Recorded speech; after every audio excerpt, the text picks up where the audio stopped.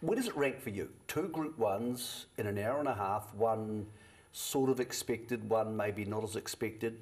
Just a few weeks ago you won a Karaka Million, so where does Saturday rate versus your 2 Karaka Million wins? Yeah, it's certainly it's a major highlight for us, me personally and our stable. You know, 2 Group 1s, being back at Ellerslie, I think just everything, you know, the being back at Ellerslie, the prize money, you know, as you say, the 2-year-old we thought should win, and you know, our Vencedor, when you're taking on a great mare at $1.20, you almost think you're running for second, but that was the icing on the cake, and yeah, no, it was definitely a highlight for our stable.